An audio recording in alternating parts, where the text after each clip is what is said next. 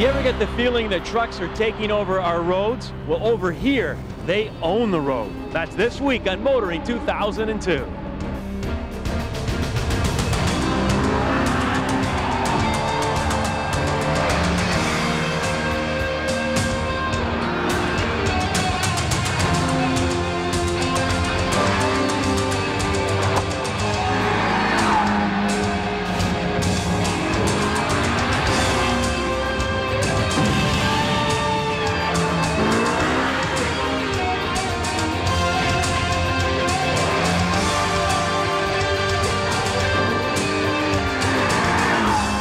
TSN's Motoring 2002 is brought to you by Quaker State Motor Oils, formulated for the vehicles you drive and the way you drive them. And Midas. Keep a good thing going. Go Midas. This week we're at one of the most famous racetracks in the world, Nuburgring, just outside of Cologne, Germany.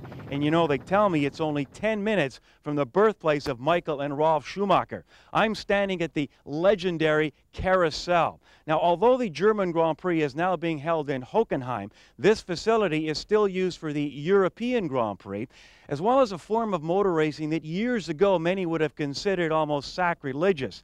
It's truck racing. And not only has it become one of the most popular events in Europe, it's a sport that is headed for North America. The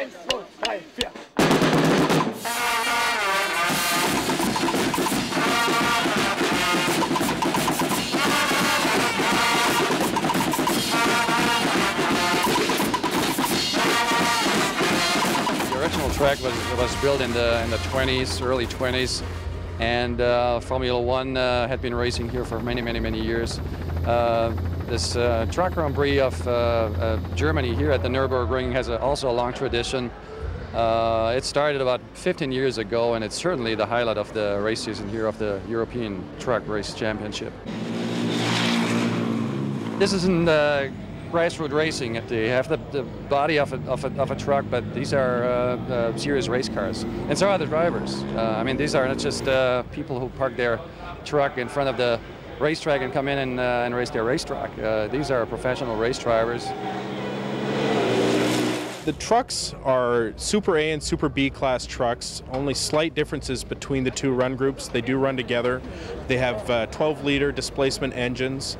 Typically the two trucks running in the series right now are MAN and Mercedes-Benz, and they're putting out about 1,000 horsepower or better, and running to a top speed of 100 miles an hour that's electronically limited. It's my understanding is even bigger than Formula One. Last year, some 240,000 people gathered here for the weekend for this truck racing. So it's great. I'm from Sweden myself, and it took me 1,000 kilometers to get here.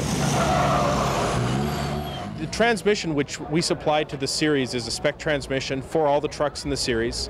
It's a ZF automatic transmission for city bus application, and it's taken off the assembly line and modified for the truck series, but it is basically a spec transmission.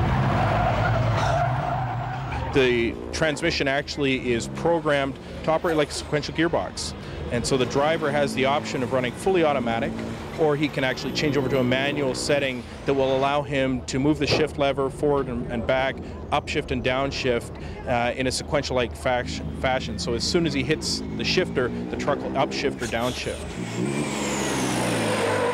Big boys and big toys, this is, isn't it?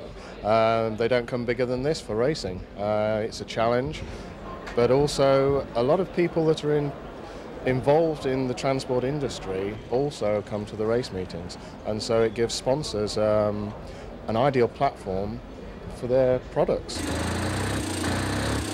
It started out with a standard tractor unit that was a road-going vehicle, but nowadays we've got like Formula One. What you see behind here, it's a works engine. It's got a special CAD designed chassis unit.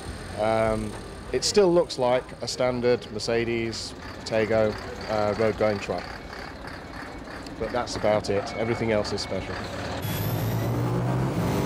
From a rolling start of about 30 kilometers an hour, they'll reach 160K in about 3 to 4 seconds. So all the trucks are very close. They run road circuits, and the road circuits enable the drivers to really excel. You've got braking, you know, turning into corners, diving into corners. They really try and push each other out of the way to get to the front of the pack. So watching 10,000-pound trucks from 100 miles an hour dive into corners and try and pick up positions is pretty exciting racing. People say, why race trucks? But then why race horses? Why race dogs, you know? Why race touring cars? They weren't designed for that. And trucks are a vehicle. You can tell by the people that come to watch them. They're fascinating to watch. That's why so many thousand people come here to the Nürburgring and throughout Europe.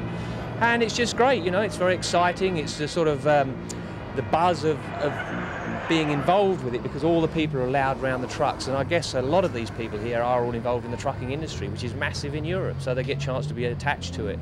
And it's a fascination factor, I guess, really, and gives me a job. Braking is a crucial point. So that's where the losers are separated from the winners, those who can brake themselves at the very last minute to overtake the other guys. The brakes are water cooled. So there are injectors that actually spray water onto the brakes every time they're applied.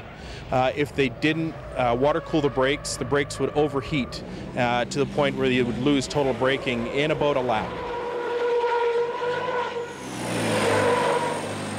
Nobody really thought about this event growing that big here, and it amazes everybody, and you see the support from the industry. I mean, this is a huge marketing platform for everybody, and it has been growing over the years.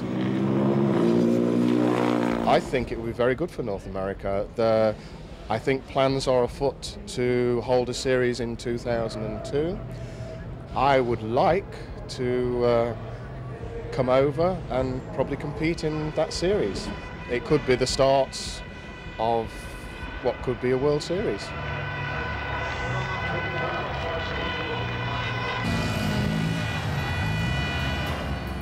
I've got 1 year of racing experience 31 times, but racing a 10,000-pound truck? My thoughts later on Kenzie's Corner. Now, where are the keys to this thing?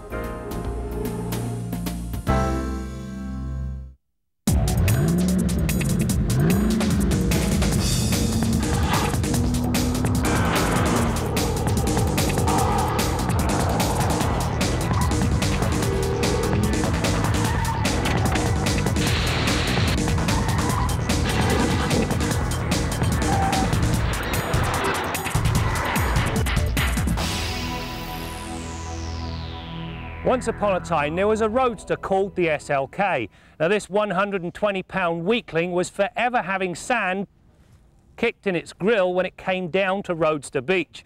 Well, that's all about to change because our young pup has bulked up on steroids. This week on Test Drive, we take a look at the AMG SLK32. The SLK comes courtesy of Mercedes-Benz high-performance tuner AMG. Long revered for its work, this small outfit has outdone itself. While most of the add-ons are relatively subtle in nature, the same cannot be said of the engine. It now boasts just over 9 pounds of automobile per horsepower. That's a spine-tingling 349 ponies and 332 pounds-feet of torque, all of which blast through to the rear wheels via a slick 5-speed automatic. Generally, an automatic in this type of car would be considered passé. Not so with the SLK, however.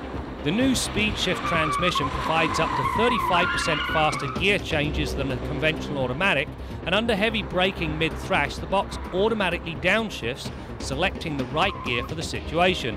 You can also slip gears by touching the shifter. Indeed, this setup is good enough that it negates the need for a manual gearbox. The secret to the SLK's performance is this supercharger that sits in the middle of the V. This thing force feeds the engine, delivering enough air to give you 300 pounds-feet of torque at barely over 2,000 RPM. Now, unlike a turbocharger, a supercharger is instantaneous in response. A turbo, there's a lag time between request and delivery. This thing, you breathe on the gas pedal and it takes off like a scalded cat. To ensure the requisite control, the SLK32 comes with a tweaked version of the base suspension. The calibration not only kept the car glued during the pylon test, it retains a high degree of long-distance comfort.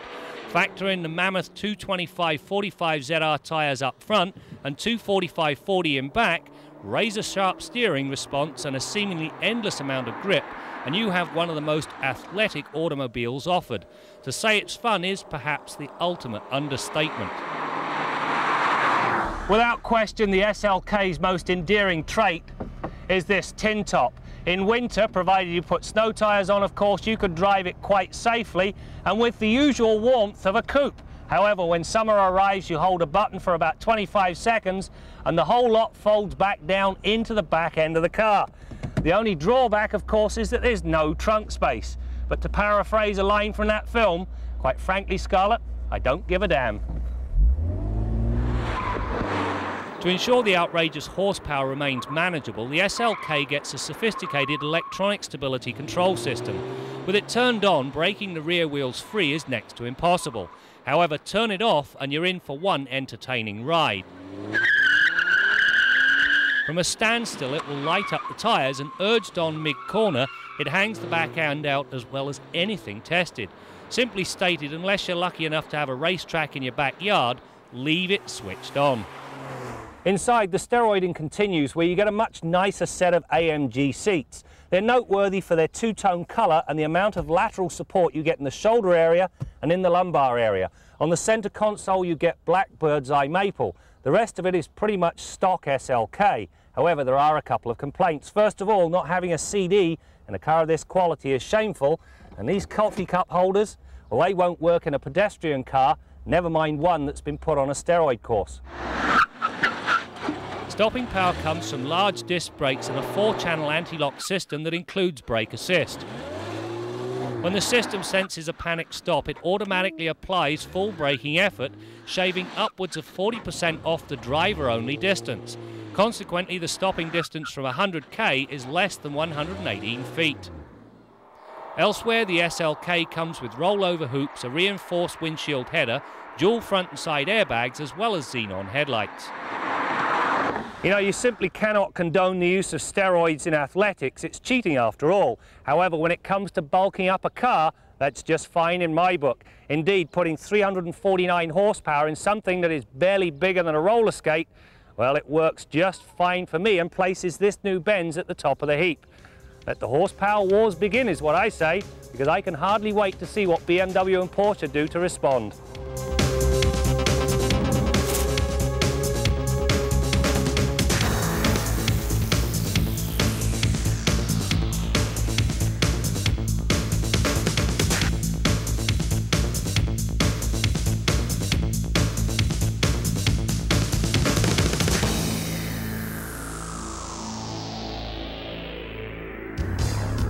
As promised by Honda, the Insight is returning phenomenal mileage. A test average to date of over 60 miles to the gallon, or 4.7 litres per 100 kilometres. The secret lies in the manner in which the electric motor is used to assist what would otherwise be a rather underpowered 3-cylinder engine. Shifting to neutral and taking your foot off the clutch also saves gas as the engine shuts down. Select first and the engine springs back to life before you need to pull away. The other area that's impressing is the efficiency with which the main battery retains its charge. Using the wasted energy during the braking process or when coasting downhill keeps it topped up so that the electric motor is always ready to work. On our next update, we take a look at public acceptance of this rather unusual car. Our Midas tip of the week concerns preparing your vehicle's finish for the winter. First step is to do a good hand wash of the vehicle. When you're washing it by hand, you're going to see all the problem spots. You can see the little nicks and scratches, stone chips. There may be areas that you need professionally repaired if rust or damage is extensive. But in many vehicles, it's a simple matter of getting some touch-up paint and just touching up those little nicks that are on the leading edge or door chips that have occurred during the summertime. You won't be able to do this when the ambient gets too low, so get to it in the early part of the fall. Another thing you want to do is apply a good coat of wax to the exterior to help protect that finish. It may not gain you a whole lot right now, but 2 or 3 years down the road, when everybody else's vehicle looks a little on the dull side, yours will still look nice and bright and shiny. Now, next week we'll talk about some of the mechanical items that you want to look at under the hood of your vehicle and around the rest of the vehicle before the winter time. That's your Midas tip of the week.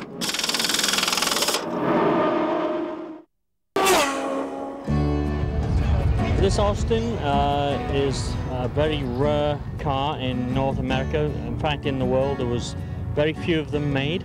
This is one of maybe 150 surviving. In North America, I believe there's most probably about 20. The engine is basically the same engine that went into the Austin Healey 104. It's about a 2700cc, twin carburetors, twin SUs, so it's quite powerful. And the name Austin A90, that 90 is supposed to give you an indication of the horsepower. It's approximately 90 horsepower. But I just love the streamlined, the way everything flows down to the back, and I love cars with lots of chrome on. This car's got lots of chrome. Well, the European truck race is continuing here at the Nuburgring racetrack in Germany. As I mentioned earlier, all these guys are running on straight diesel. In fact, more than half the cars in this country are all diesel powered. Unlike North America, where everybody likes to complain about high gasoline prices and pollution, yet you can't give a diesel vehicle away. But you know, I know one guy who might have some insight into this situation, and that's our man in the Quaker State Garage, Bill Gardner. Bill? Well, Brad, in the late 70s and early to mid 80s, you probably remember there were quite a few cars with diesel engines. GM tried the diesel engine option in Oldsmobile Cutlasses and full-size Oldsmobiles. Cadillac had diesel engines, even in some of their front-wheel drive cars. And there was even a Chevette diesel. Mercedes made lots of diesel engine cars. And one of the main ideas of putting the diesel engine in these vehicles was they were, in many cases, leave out the Chevette, but in most cases they were heavy, non-aerodynamic cars that gave pretty poor fuel mileage with a gasoline engine. So by substituting a diesel, they improved the fuel economy, and it appealed to many people. But in terms of today's cars, you've got mid-sized cars getting 35 to 38 miles per gallon. You've got compacts and subcompacts getting 45 to 50 miles per gallon and better in some cases. So the push for getting a diesel engine is just not there anymore. The advantages are not as clear-cut. One of the very few cars that you'll see on the showroom today with a diesel engine is the Volkswagen with the TDI, or turbo direct injection engine. I've driven those cars. The performance is pretty good, the drivability is good, and the fuel mileage is great.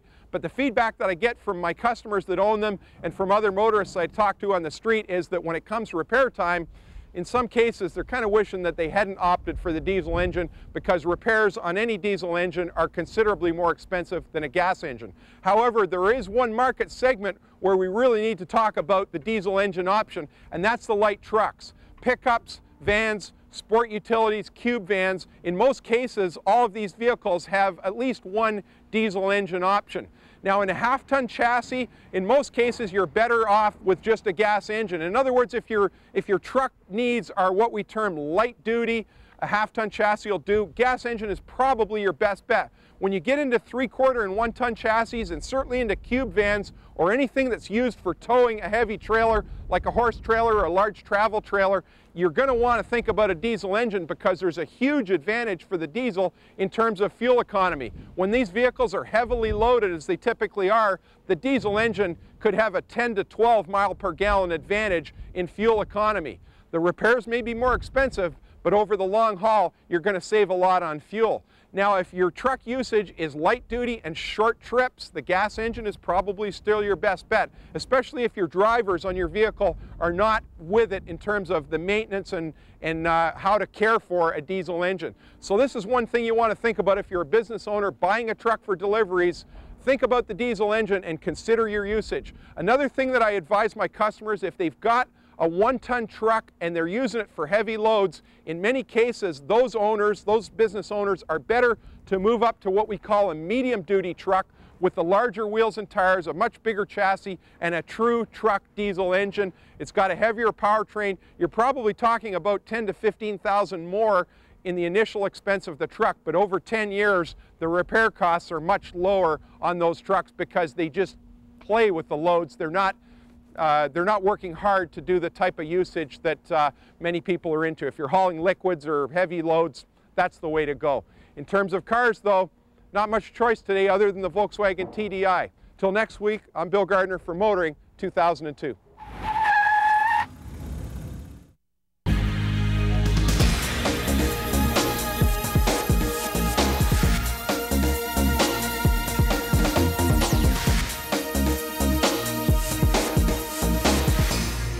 On this particular Sunday in July, the best attended motorsport event in the world wasn't the Molson Indy in Toronto. It wasn't even the British Grand Prix at Silverstone.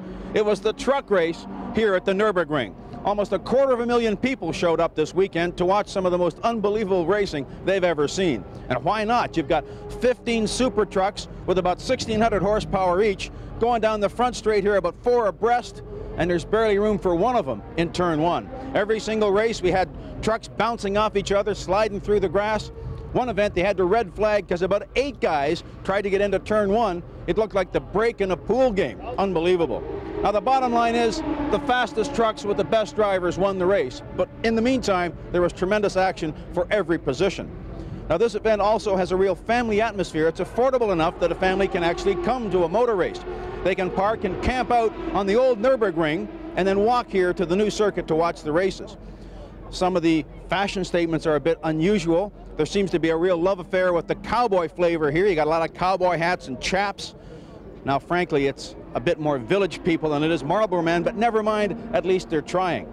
And this American connection leads me to believe that something like this would really work in North America.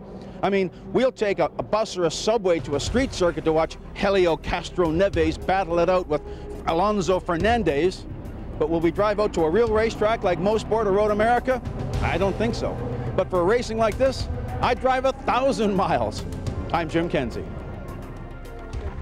You are looking at a happy man. That is Fritz Kreutzpointer, the winner of this year's Truck Grand Prix here at the Nuburgring racetrack in Germany. And you know, Jim hit the nail on the head when he said this series could be a big success in North America. Well, sources here have told me and officials that that could easily be a reality come 2002, and hopefully include a stop in Canada.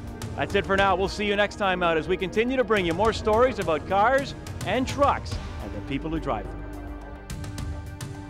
Well, it's a big car for the company, but it's really important for any company to have a real strong entry in the middle sedan market. And this new Altima was developed to be just that. TSN's Motoring 2002 has been brought to you by Quaker State Motor Oils, formulated for the vehicles you drive and the way you drive them. And Midas. Keep a good thing going. Go Midas.